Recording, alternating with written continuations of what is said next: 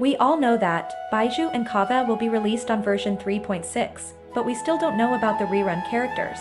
According to the latest rumor and information, the confirmed rerun character is the Dendro Archon Naheva. Similar to the other Archons, Venti, Zhongli, and Raiden Shogun, Archon character will get a rerun after 4 versions since their first release. And for other rerun characters, it's still not confirmed yet, but the rumor said Eula won't be in 3.6. Maybe she will be in 3.7 instead. This makes Eula is the character that doesn't get a rerun for the longest period of time in Genshin history. So, the highest probability for version 3.6 reruns are Nilo or Kokomi, because they will be suitable for new Dendro characters, Kava and Baizhu. And Scaramouche also mentioned in the latest rumor of version 3.6. Probably he will appear in the story not as rerun character. What do you think about version 3.6 characters?